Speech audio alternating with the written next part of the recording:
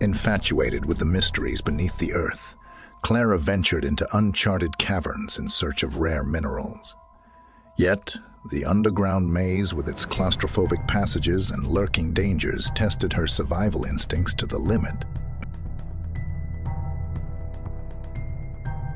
Descending into the depths, Clara marveled at the stalactite, studded cave around her.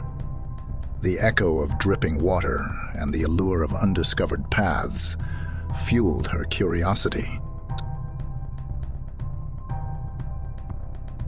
But the underground realm was unforgiving. A misstep led Clara down a narrow cave passage that ended in a steep drop. She found herself trapped in a deep pit with no obvious way out. Surrounded by the cave's eerie stillness, Clara realized the gravity of her predicament.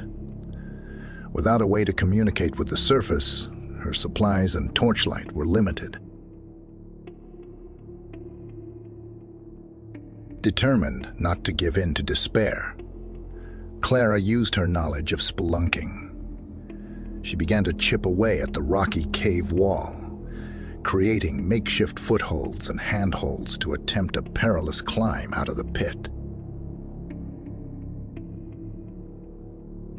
Realizing she needed help, Clara consistently made echoing shouts, hoping that other spelunkers in the cavern's depths would hear her cries and come to her rescue. Hours felt like days, but eventually, her cries echoed back.